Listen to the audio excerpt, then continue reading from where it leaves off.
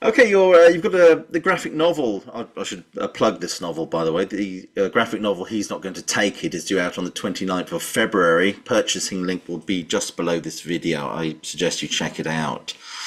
If I may ask you a question about that book, actually, it seems to stress the importance of free speech. Why this topic, and what do you think the biggest threat to free speech is at the moment? Well, first of all, you have not addressed the elephant in the room, Hmm. and I'm going to if you're not going to. Okay. And that is the color of the room that I'm in is not very metal. I'm in the Caribbean, and this is the only room in the house, the guest room, that gets like a really good internet signal. So I'm sorry, my dungeon unfortunately has no reception, so we're stuck with this background. Okay, It looks great. all right, let me make sure I got you still. I seem to have muted you. Are you there? I am here. Can you hear me? No, I muted you. How did I mute you? Come Can you hear on. me? Oh, I hear you now. Good. Okay, Okay. perfect. So, so, um, so back to the book. Censorship is a subject that won't go away. Yeah. It's an ongoing issue. Been an ongoing issue since, I don't know, since probably since the beginning of art and creativity itself. Yeah, You yeah. go back to puritanical times, Mhm. and there's always been people putting leaves over the penises of statues and things like that. And I sometimes feel sorry for the ultra conservative, because it always seems that they try to stop, they try to stop this progression towards what they call evil, and they and wind up settling and giving an inch. And every time the creative community gets an inch, we want another inch, and we Yeah. keep pushing and pushing and pushing. And if you look, where we come from, from the days of Michelangelo with fig leaves over genitalia, Yeah. to art today, and how and on internet and social media, and how I mean the lid is off, really. The lid is off as far as what's accepted and what's not accepted. This said, the really interesting thing about this censorship now is the way the pendulum has swung, and Hmm. how it's gone from a very right wing evangelical Reagan era, when I was there, conservative, censorship. It's now swung to a very left wing, super woke, Hysteria. super sensitive. Let's not hurt anybody's feelings. That's censorship too. Yeah. That's censorship too. You can't say that because it hurts people's feelings. Can't say that because basically it's all about hurting feelings. Mm. It's not, it's insensitive. You Mm. can't say that. You can't say that. I saw a comedian named Mark Maron, Okay. great podcast host, great comedian. He said, no matter what you go with it, me and my friends are going to wind up using it against each other. So whatever word you change to, oh, he's not retarded, he's mentally challenged. He's not mentally challenged, he's on the spectrum. Well, guess what? You know what I say to my friends? What, are you on the spectrum? So I mean, so you just keep changing the words, and we're going to keep using those words. But again, just so that's a long answer. So basically, because this issue is so in the zeitgeist right now, Yeah. censorship, I think, and so many people are interviewing me about it, and it's been, so many. I do so many interviews and documentaries. There's talk in Hollywood of actually doing a documentary, a biopic Yeah. Yeah. on me in the Senate hearings.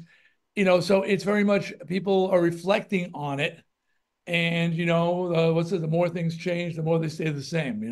Yeah. Yeah. Yeah. I mean, talk about the zeitgeist at the moment. Your book, Frats, it says deals with toxic masculinity. Why do you feel you need to deal with that? And also, out of interest, what do you think of the influence of the figure Andrew Tate, who is considered to be the epitome of toxic masculinity?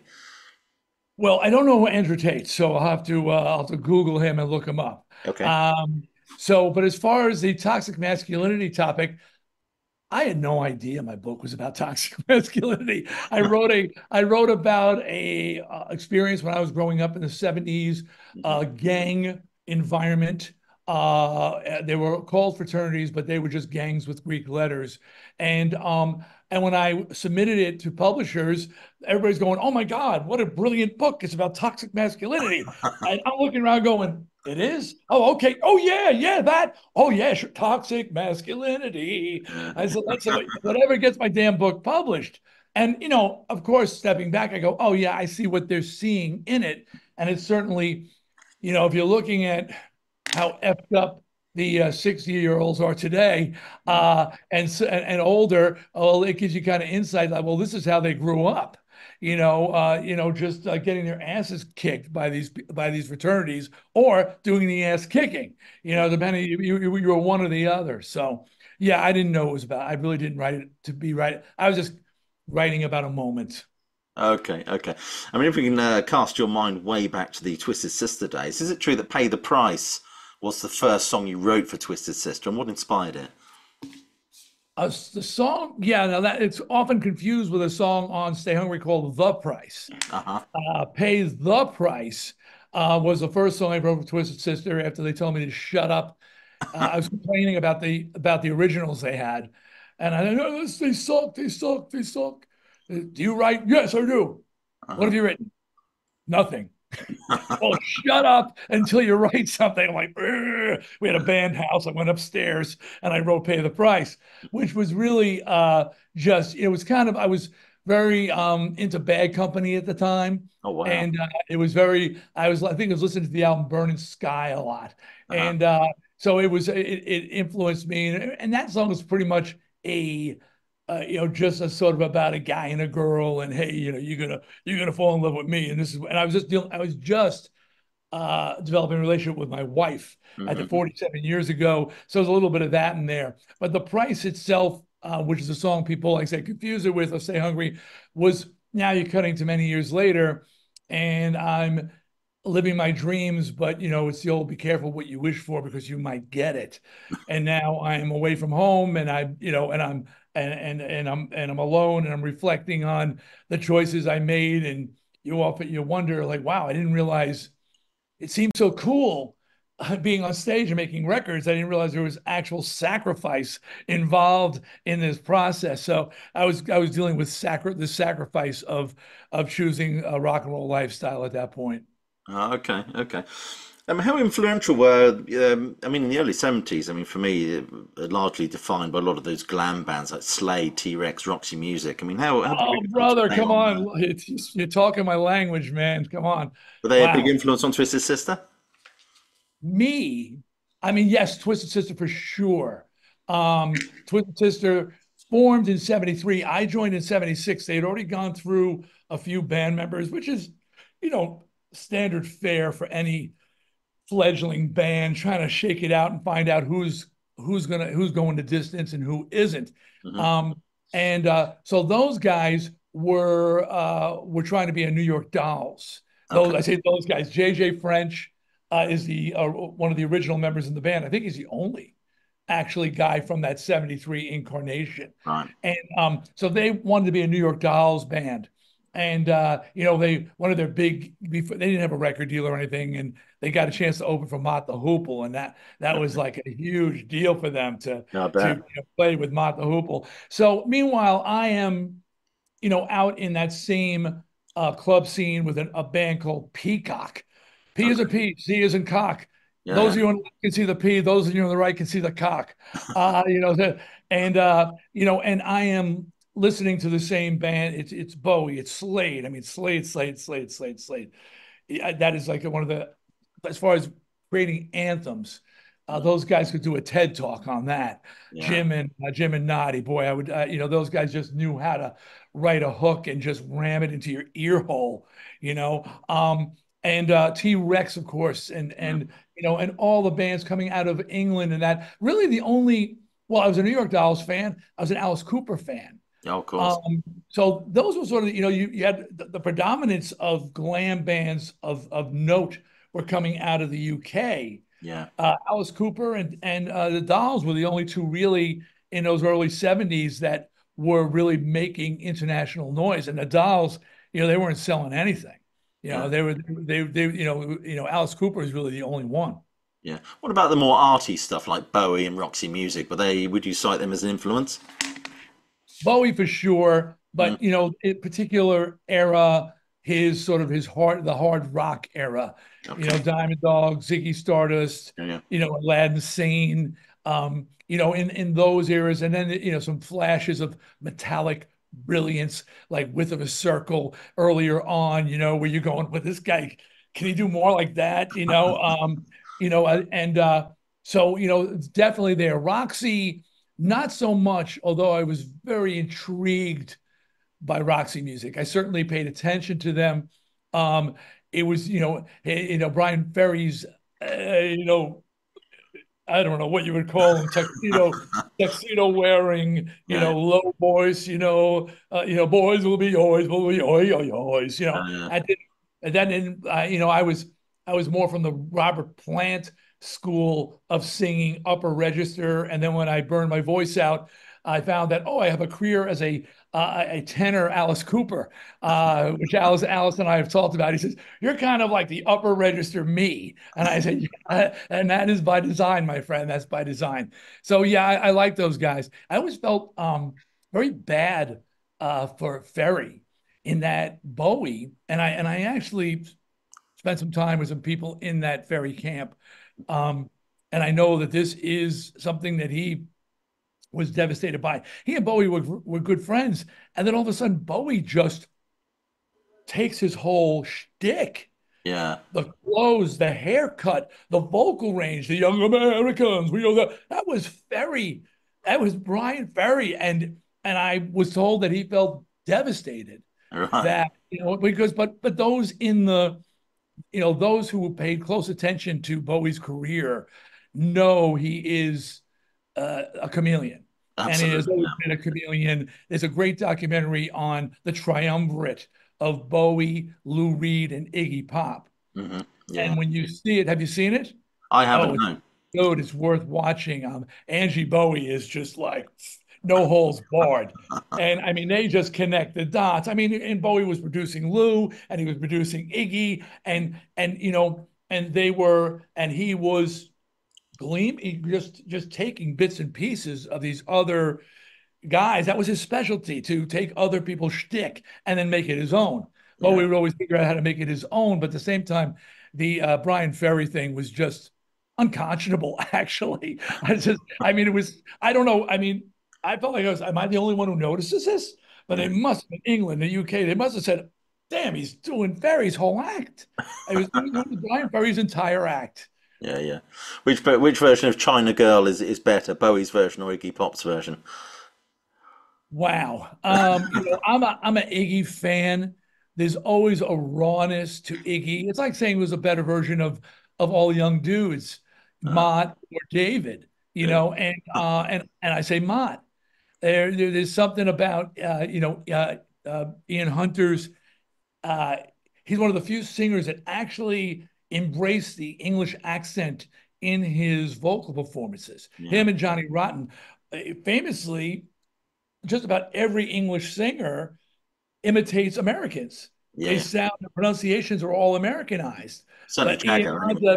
Hunter, he laughed all night about it. I mean, just doing his English thing. It was such a much more raw and connected to the lyrics. So I like I should say, Iggy's rawness, and of course Mott the Hoople's rawness as well. Okay. The band The Dictators was signed to a major label. I think they were doing quite well. How did you manage to persuade Mark the Animal Mendoza to join Twisted Sister? So the Dictators were signed to Elektra. They were out on the road with Blue Oyster Cult, with Kiss. Yeah, They yeah, were doing arena tours. And when Mark was off the road, he would come down to the local bars and clubs to see Twisted Sister. yeah. And I remember the first time we saw him, I saw him there. I didn't know who he was, but we both, had our hair out to here. And it Yeah. was this sort of like begrudging like nod, like, yeah, yeah, good hair, good hair. Uh, And but eventually we started talking. We found out that he was with the Dictators, and other bands used to come down. A lot of bands used to come. I mean, you find out after the fact that Steve Vai was hanging out at the clubs, and Satriani was coming down to see us. And we were this phenomenon in the Northeast, and so many Bon Jovi and all these guys just used to come. It was like you went to see Sister. They call Sister. You went to see Sister. When they were playing, and the Stray Cats used to be coming down. Back then, Setzer had pigtails. It was a band before they were called the Stray Cats, and they used to come down. So eventually we started talking to him. I found out he was the Dictators, and it was great. Now he was even more like he was in a band that was touring. And then we had he left the Dictators, and we had a spot for a roadie. And he literally said, "Hey, man, you need a crew guy?" And I was like, "You're for a touring band?" He goes, "Yeah, but I'm not in the band right now. And if I can't be in a band, I'll work for a band." I mean, and to me, that's like the most rock and roll thing. Your Lemmy was a roadie for Jimi Hendrix. Yeah. And I found a Lemmy roadie for the MC5. I just found that out. Yeah. I did not know that. Yeah, he's a So, legend. but that's rock and roll. You go, and then when our bass player found God, he was a reformed alcoholic, Mhm. and those guys leaned heavily on God, and then he became born again. And I remember the night he brought down his church to watch one of a Twisted Sister show to see if being a Twisted Sister and being a Christian were mutually exclusive. Right. To which the congregation watched the show and said, "Yes, it is mutually exclusive. You cannot be a Christian and be a Twisted Sister," which I didn't get because I was raised Christian, and I was like, I don't know. As I said in Washington when I testified, and they asked me about profanity and Christianity, I said they have nothing to do with each other. I mean, you curse doesn't mean you're a Christian, and if you don't curse, it doesn't mean you are a Christian. Sure. So Mark Mendoza was the roadie, a bass tech, and we said, "Hey, man, you want to be in the band?" And he was like, "You serious?" Like, "Yeah, it's just a couple of things. You got to shave your beard, and you got to wear a face full of makeup, and you're gonna have to dress glam." And because all he was wearing, Dictators with leather jackets, and he had that, he was the Animal with his Fu Manchu, but he was like, I'm in. So my wife Suzette, who did all our hair, makeup, and costumes, said, "He's all yours, honey." And she shaved him up and made him up and dressed him up and shoved him out on the stage. And that was, well, actually, he was second to last piece. AJ Pirro was the final piece where we finally had the core unit that would go the distance. Sure. I read in your book that you met Billy Joel. I mean, I'm a big Billy Joel fan, by the way, but you also said you met Richie Blackmore. What was your impression of Richie Blackmore? Wow, this was on the same night. That night changed my life forever. Hmm. Very interesting. So we were a huge, as I said, phenomenon in the tri-state area. We were playing to 1,000 to 4,000 people a night, unsigned band, Yeah. 5 nights a week. People lines around the block. So we were pretty full of ourselves. We had security and bodyguards. We were like this phenomenon. Yeah. Yeah. And I was very caught up in being this rock star in a microcosm. The fact that we had, I mean, we had, it was like you were a rock star, but you were playing, in your not hometown but home area. Hmm. So it was a night before Twisted Sister was doing a free outdoor show. And this outdoor show, I'll tell you the punchline of this. It was a local fairgrounds that was doing a free concert with local bands, and they were doing 300 to 500 people, for these free shows.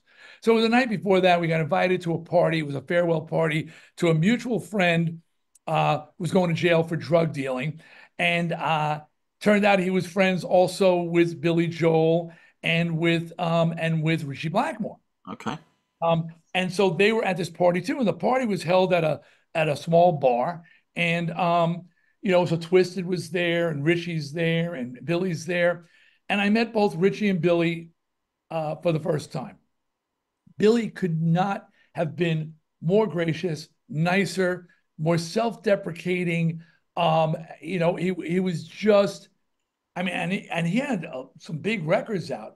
Yeah. At this point, he's a big star playing arenas, and it just, it was impressive how unaffected he was by his own success and celebrity. Hmm. Then I met Richie, Okay. Richie, when we're introduced, now I'm not a celeb. I think I'm big shit. I'm Yeah. on Long Island, and they're all aware of us because we're like this local phenomenon. When he shakes my hand, I get this fish and a turn away. So it was like, uh, you know, so I'm with my wife and well, girlfriend then I think, and he's my fiance. He's with his girlfriend, Miss All Night Long, I believe, wife number 3 or 4. I want to touch you all night. No, it was her. Anyway, so there was a foosball table, soccer table, and and I said, hey man, I want to play. So apparently he loves playing table soccer, whatever you guys call it over there. We call it foosball in the Okay. state. And me and my wife and him and his girlfriend, we get on the table, and and I don't play that shit. Richie is dominating, and he's just burying us with his expertise on the table, and we're playing, and he's really into it. And then I thought maybe like we broke the ice now, we could talk. And I tried to talk to him, and he was so we're in a club. He's like soft talking and he won't look you in the eye. And it was so weird. And I remember walking away that night and thinking about here's Billy Joel and here's Richie Blackmore. Uh-huh. I see myself leaning toward the Richie Blackmore attitude, BS. And you can see, I said, this is where I'm headed. This sort of stupid, it just sort of superiority. I don't know what he is. Anyway, and I said, you know what? I want to be more like Billy Joel. And from that day on, I just sort of changed my whole attitude towards celebrity and stardom and what it meant to be successful. Mhm. And just remember how gracious Billy was. And mind you, that free concert we gave the next day had 23,000 people showed up. Wow. And Kiss was playing at the Garden to half a house. So thank God they were playing because it would have been out of control if they weren't.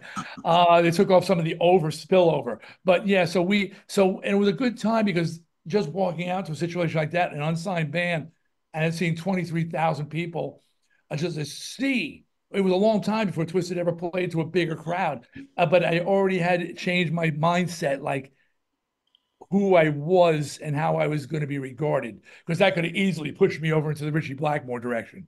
Sure, sure.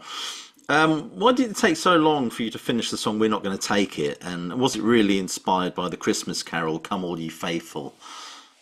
So um, I wrote the hook to We're Not Going to Take It in 1980. Hmm. It came out of me like words and melody, just in one chunk, as they sometimes do. And then you sit there racking your brains going, is this another song? I know, but yeah, but I did not hear another song in it, Mm. and but I couldn't come up with the verse and chorus.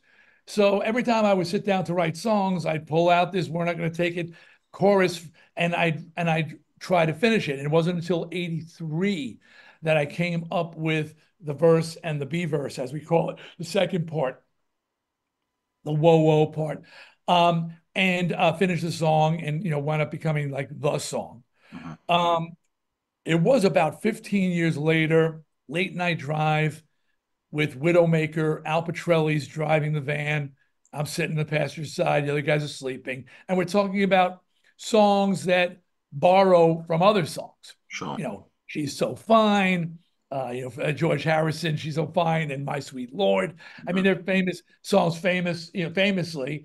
And I mean, Bon Jovi, who says you can't go home, Yeah. is Cupid by Sam Cooke. Cupid, draw back your bow. Yeah. Who says you can't go home? So, but I mean, it's right there. And Yeah. then Al goes, and we're not going to take it is "Oh Come All Ye Faithful."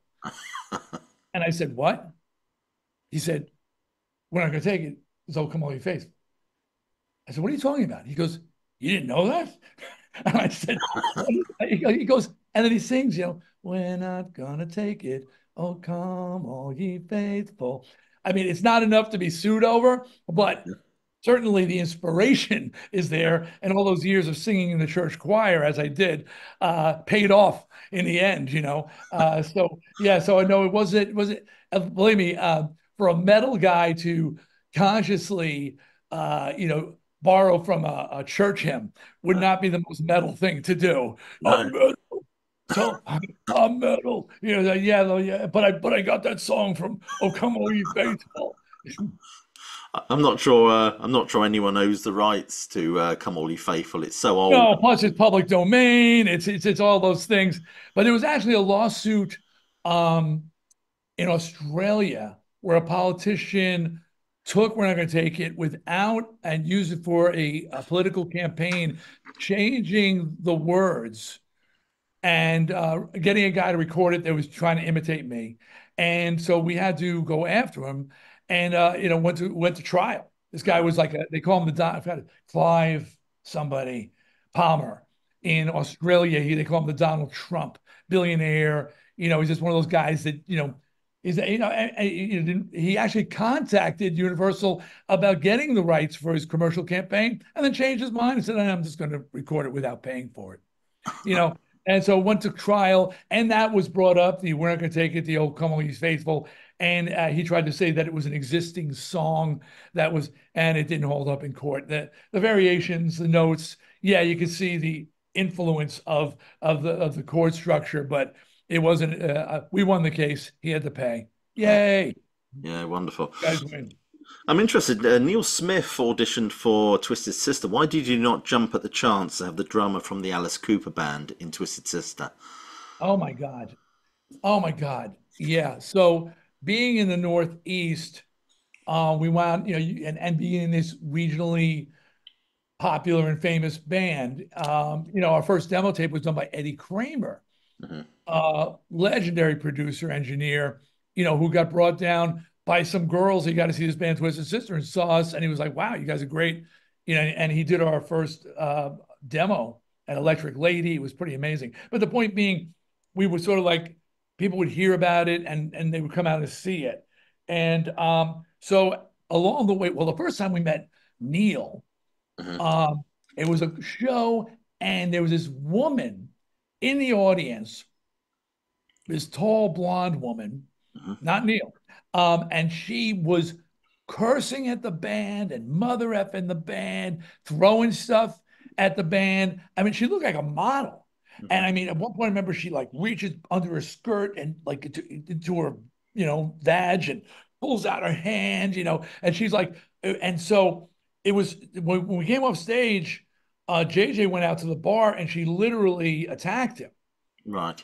So the security, the bouncers come, they pull her off, and the cops are called, and all of a sudden this friggin' Ferrari pulls up, and out comes Neal Smith.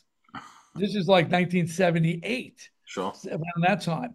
And he comes in, it's his wife, Hmm. Babette or whatever, so she's not with her anymore. And he, comes over to JJ and the cops, and basically this poor bastard is dealing with this alcoholic, druggy fashion model wife who he's constantly bailing out of jail and apologizing for. So, he went to JJ and, hey man, can we just let this slide? And, of course, JJ's like, holy crap, it's Neal Smith. So we became friends. Uh-huh. When the time came for a drummer, I said, wow, how amazing to bring Neal Smith into the band. And he came down to audition, like to us, this was just, what's the word I'm looking for? Is like, he's already got Formality. the normality. Yeah. He pulls his roadie pull up, pulls out the mirrored drum kit, the legendary, completely mirrored set that he played on those Alice Cooper tours. Oh my God, it was like just to watch those things being set up and his crew guys, and we play, and it's not good. And it's not that he's not good, is that he came from a generation of 60s drummers, 70s drummers, this sort of looser, I can't, Carmine Apiece has a bit of that going on. I mean, they're great drummers, but it does this now we were coming into the late 70s, early 80s, and the drummers were more muscular Sure. and more, and it was more, you're just coming from this muscularity. Everything was hit harder. Hmm. It wasn't this sort of loose kind of thing. And one of the toughest calls I ever had to make in my life was to call Neal up and tell one of my heroes that it wasn't going to work out. Man, that was tough. I bet. Awful. I mean, I we couldn't have wanted him more, but it just showed, wow, the sound of metal, Alice Cooper, people like that, they were hard rock bands, that hard rock bands, that early 70s glam, all those great drummers of that era were playing hard rock, and it was cool. But now we were Judas Priest and an AC/DC and Iron Maiden and the Scorpions. Things are changing, and it's much more muscular. Sure. That's the best word I can use. And we wound up finding AJ Pero, and he literally had biceps like ham hocks, and you felt sorry for the drums because it was all about how hard you could hit. Sure. Sure. Um, how was the relationship between the band and Tom Werman really that toxic? And do you think Stay Hungry would have been better without him? Who? Tom Werman, I'm not familiar with the name. the producer. Oh, I see. You're playing me. Yeah, I'm not going. I'm giving him. He has no spotlight, and every time I speak about him, he gets a little spotlight. I'm getting. He gets. I've spoken about him at length. He's going crazy trying to call me out and get me to shine a light. He's insignificant. He's getting his damn royalties, that's for sure, and that's a sin. But I won't talk about him anymore. Let's move on to the next question then, shall we? Okay. Um, how much better do you think Come Out and Play would have been had Bob Ezrin produced it? Dieter Dierks is a brilliant, brilliant producer. I'm still very good friends with Dieter, but uh, he's a technology guy, Hmm. and he's very into processing the sound. Now, he's made some amazing records with Accept and with everybody else, but he also embraces the newest things, the newest toys, the newest gadgets. He's very big. He's a brilliant mind, and there were some incredible tools that were, as the 80s went along, that were becoming available. But for Twisted Sister, ultimately, and by the way, I was in there with him every day going, yeah, yeah, let's try this, let's try that. That's cool. That's cool. And, but the more you layer the sound, the more processed, the smaller everything gets instead of, this is just a sound thing instead of bigger. Less is more when it comes to recorded sound. You go to the Zeppelin albums and AC/DC albums, and it's just very stripped down. There's not a lot of layering. There's not a lot of processing. It's Hmm. raw as can be. So again, when now Bob Ezrin, on the other hand, I never worked with Bob. Hmm. So I don't know. I know his work, Hmm. you know, and he's done some incredible work. I mean, with Lou Reed and with Alice Cooper and and so many other bands, his and Kiss, Yeah. he's done some incredible work. But who's to say that if Bob had got in there in 1985, that he wouldn't have been enamored by the latest toys and the latest gadgets and just trying to take advantage of the new technology. I don't know. So it's really, but one thing was interesting, and you're reflecting on this. Bob Ezrin was our first choice, Sure. and Bob came down to my house, and he listened to the new songs for Come Out and Play, and he passed on the opportunity to record Twisted. Now, A, we were friends. We'd already met and become friends. You know, B, it was a huge payday. Hmm. C, we were one of the biggest bands in the world. Hmm. And I'm sure, like me having to tell Neal Smith, no, you're not in the band. Uh, He had told me, he said, listen, I'm not hearing it. And I'm like, seriously? I think this is some. He goes, and he was very he very specific that he said everything's in minor keys.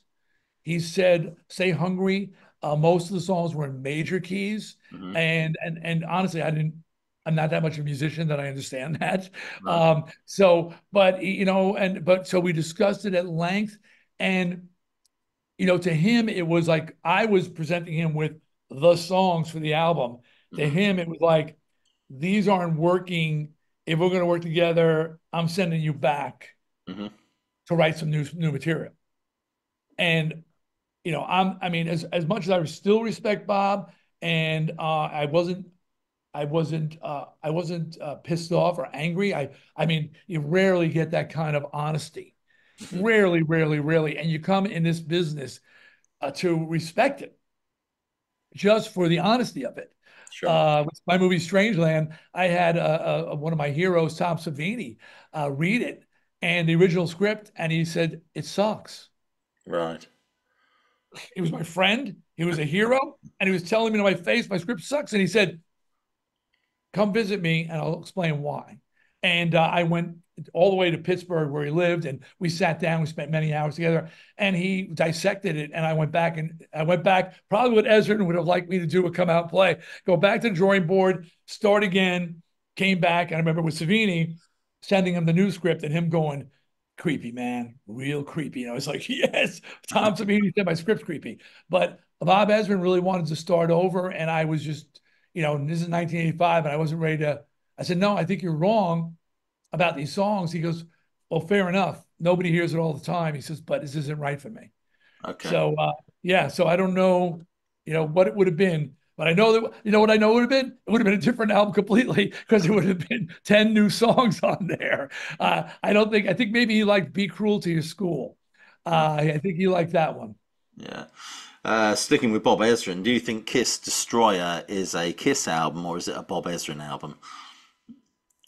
You know, I was people often come, get upset with me, the Kiss Army and Gene and Paul, because I speak out when I don't agree with things they do or say. Hmm. And being outspoken people like me, occasionally going to step on a landmine. Yeah. So if Gene's going to say, rock and roll is dead, don't bother to pick up a guitar. I'm going to say, dude, come on, what the, get out of your mansion and go to a club. And, maybe they're not getting the exposure, but the passion's there, the music's there, the talent's there. I go to shows with my kids. I go, oh my God, I feel my heart breaks because they're not going to even get the chance that I had to make it because the whole music scene's changed. Yeah. Yeah. But, but I am a Kiss fan. I had the first Kiss album. I lived in Nassau County. They were from Queens. I was playing, just starting to play, and there was this buzz about this band called Kiss Hmm. coming out of Queens that had an album coming out. So I was ready for the album. I heard about them, read a couple things in the local rock scene magazine. So as soon as it came out, snapped that up. Sure. And I was a Kiss fan for the first, I'd say 6 albums. I had, I was locked. So I'll say that when I came to Destroyer, it didn't strike me as not being a Kiss record. It struck me as being, oh my God, they're like next leveling it. Uh-huh. I felt like they were going to the next level. And of course, Bob Ezrin, believe me, I noticed Bob Ezrin's name on there and hope maybe one day I'll get to work with Bob Ezrin. Well, guess what? I didn't. Talking about Kiss, when are we going to see Twisted Sister avatars? Oh my God. Well, it's such a huge demand. Um, no plans. Although I wouldn't, I've seen Dee Snider action figure, Dee Snider Funko Pops. Mhm. I've seen a lot of interesting things. I can't imagine that the time will ever come. And well, I don't know. I'm sure the Kiss has already put a lot of money has been put into these Kiss avatars already. Didn't they show like a clip or something They did, at yeah. their farewell shows? Mhm. Yeah. So, yeah, I don't think you'll see the avatars, and I don't think I'll be seeing the Kiss avatars either, me personally. I've got one last question for you, and that is, Frank Zappa said jazz isn't dead; it just smells funny. Uh, with bands lip syncing these days and playing to backing tracks and auto tune, how healthy do you think is rock? How healthy is rock and roll? Boy, that's a good question. You spent some time on that one, but you're probably asking everybody that one.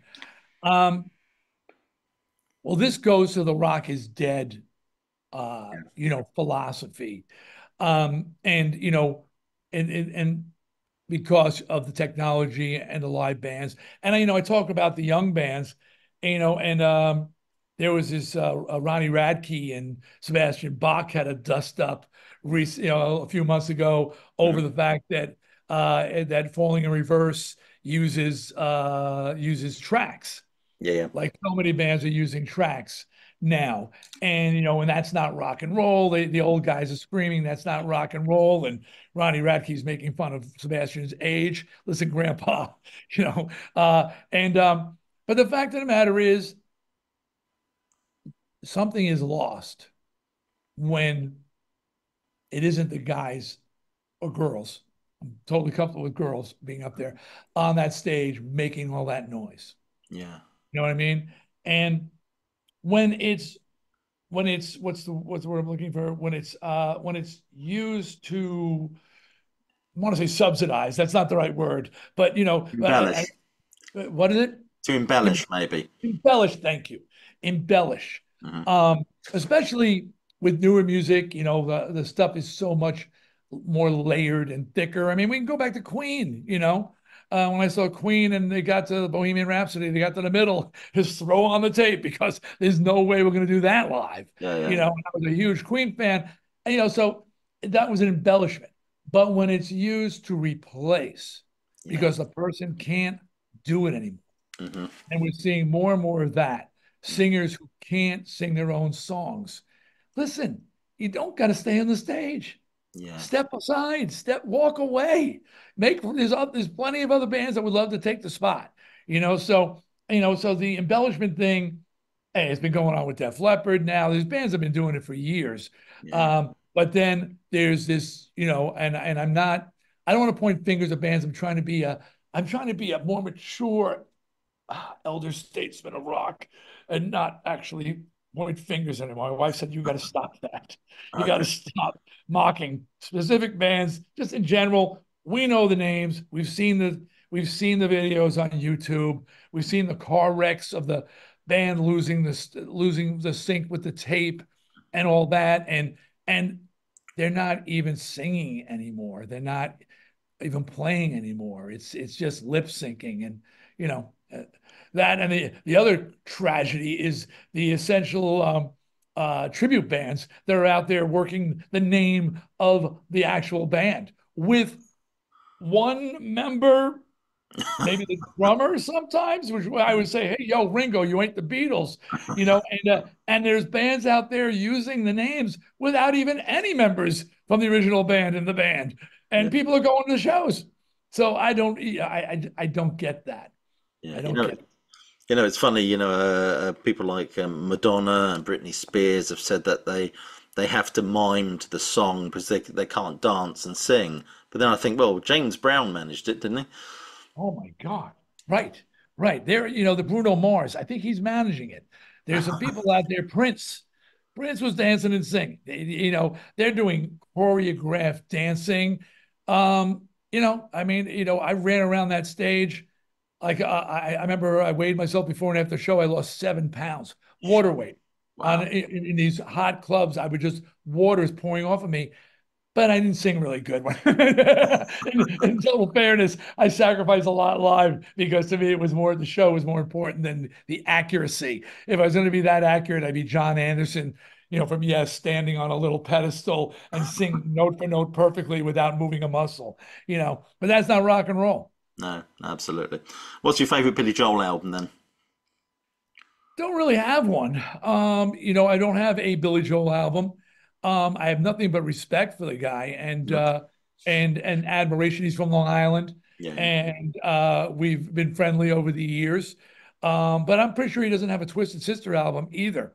So, but he played on one. Yeah, yeah. Well, he used to be in a band Piano. called Attila, which was a really heavy band, Oh, years well, ago. that was a funny call. So I wanted to do this song called "Be Cruel to Your School," and I Uh, wanted to get some like famous people on there, and I reached out to Brian Setzer because I wanted a real rock, and we knew Brian from coming to see the band in the bars. Reached out to Clarence Clemens, um, and I reached out to Billy Joel, and I had Billy's number. We lived in the same neighborhood mhm. at this point, and I called Billy and I go, "Listen, Billy, I know you're not into metal, but before I get the next word, he goes, I'm not into metal. He goes, I was playing metal when you were in diapers.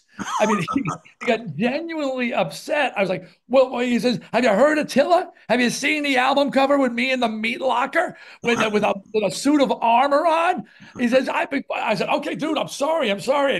I didn't mean to insult you. I was just trying to give you an out. You know, I said, well, will you play piano on our track? And he was like, yeah, sure. I mean, and that just goes back to the original Billy Joel question.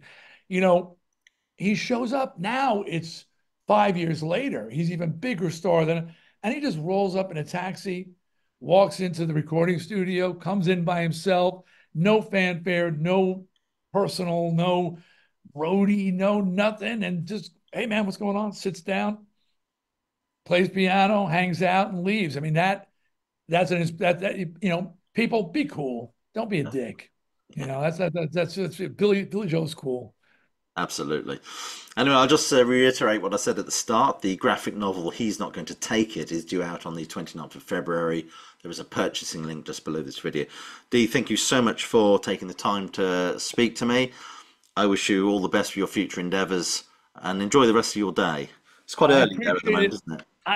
Well, I'm having a good day, but I want to just say something about he's not going to take it, and just if it just because you say, oh, it's about the Senate hearings, they wanted to go deeper, and they really spent time. It's a graphic novel, which is aimed at adults, Hmm. but they wanted to explore how did I become that person Okay. at that moment, at that historic moment? How did my trajectory and the censorship, rock and roll censorship thing come together at that moment where I walked in that room and was able to speak, I think, eloquently on the side of rock and roll and defend rock and roll. So I mean, they go as far back as I believe there's a frame of me in the crib.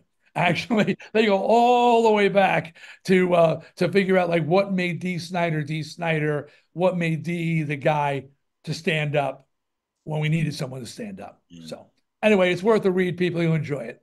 Yeah. Okay. Thank you so much for your time. Uh, have a fabulous day. Pleasure, man. Take care of yourself. I'm gonna go back to the beach. Yeah, don't blame you. Bye All the best, bye. mate. Bye bye.